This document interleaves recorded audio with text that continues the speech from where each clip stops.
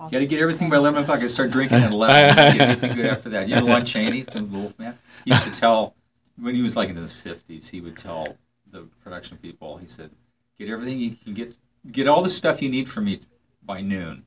Because afternoon I can't guarantee, because he'd start drinking at lunch, and then he'd be drunk in the afternoon. So he said, get everything you want by noon. Nice. Because after that I can't guarantee anything. He really would tell him that. That's funny. That's funny.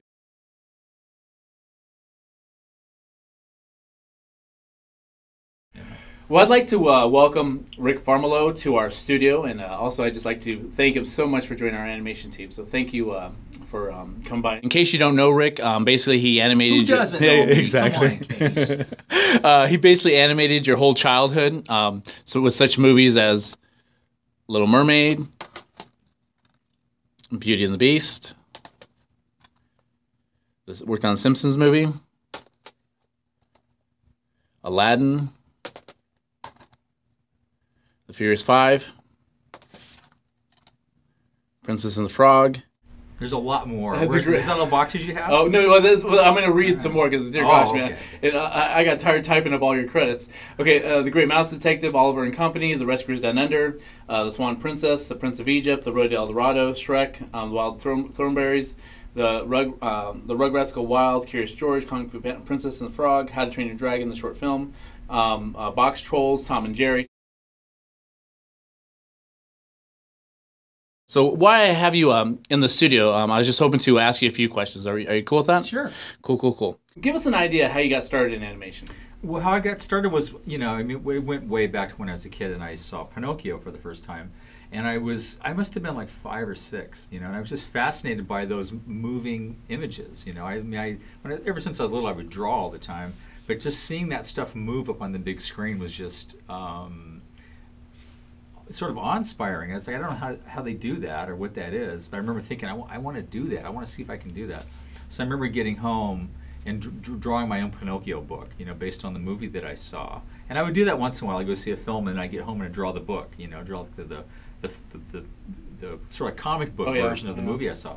So anyway, I just kind of always drew. And then by the time I was about 9 or 10, I realized it's not just cartoons I want to draw. I actually want to animate. I want to be an animator. That's how I decided I wanted to, you know, pursue that as a profession. So everything I did from that point on was geared towards being an animator.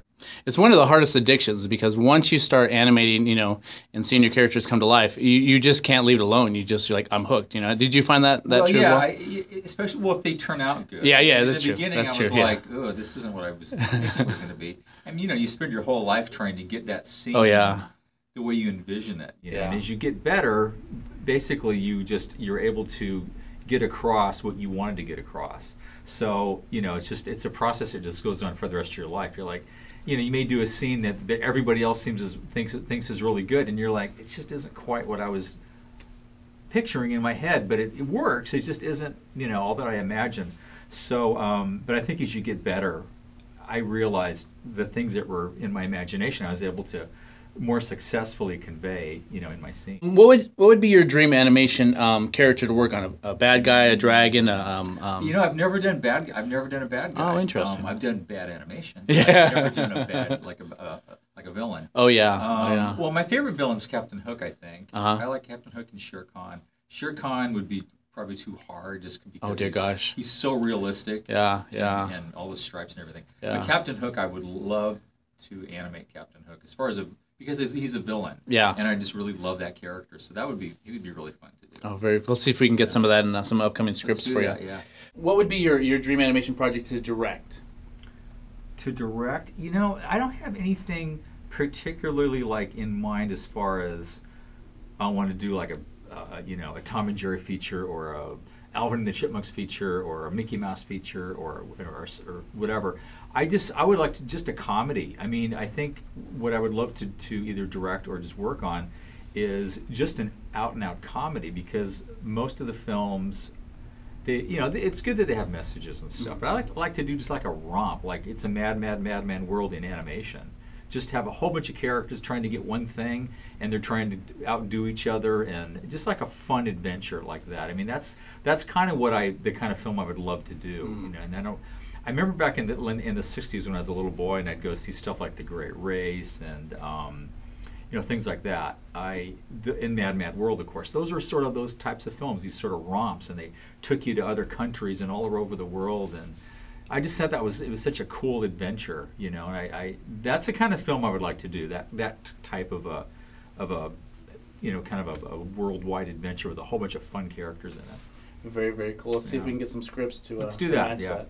What piece of advice would you give to a young artist? Well, I get asked that a lot, and the main, the simple thing is just don't give up on your dream. If you really want to do what you want to do, if you want to be an animator or a storyboard artist or whatever, I mean, just really don't give up on it. Don't let people talk you out of it. It is really hard to be successful, and there's a lot of competition, and it's probably more competitive than it's ever been. When I was younger, it was more of a cottage industry. There are really good people doing it, but not everybody wanted to do it. And then I think because a lot of the films that I worked on and other people worked on, Pixar and all these, and when I was younger, it was Don Bluth and Ralph Bakshi and Disney were like the only real feature studios. Now there's so many. Oh yeah. There's 20 Blue Sky, there's yeah. Sony, there's Pixar, there's DreamWorks, there's Warner Brothers. Yeah. I mean, all over the place. So there's a lot more competition now, but there's a lot more avenues to do this stuff too. So I would just say, just don't give up on your dream. I mean, you have to work really, really hard. You have to learn all the new programs because there's so many different mediums now that animation can be expressed in. It's not just drawing anymore. Yeah. There's stop motion. There's always been stop motion, but there's obviously CG, which is Pixar and Disney. All the big studios are doing CG.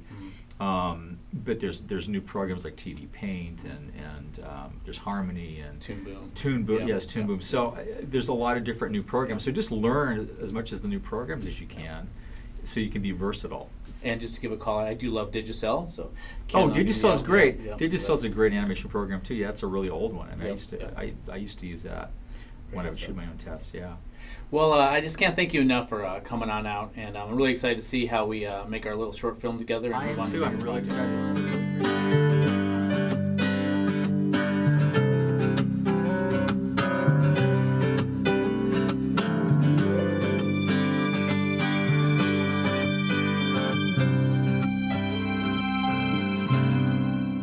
I just can't thank you enough for coming on out, and I'm really excited to see how we make our little short film together. And I move am on to too. I'm bigger really projects, excited. This so. is a really great studio. Yep. Even though you guys kind of scrimp on the water bottles. We're trying to save money, man. I've never seen a 4-ounce water bottle. I usually, most of the places have the 16 ounces.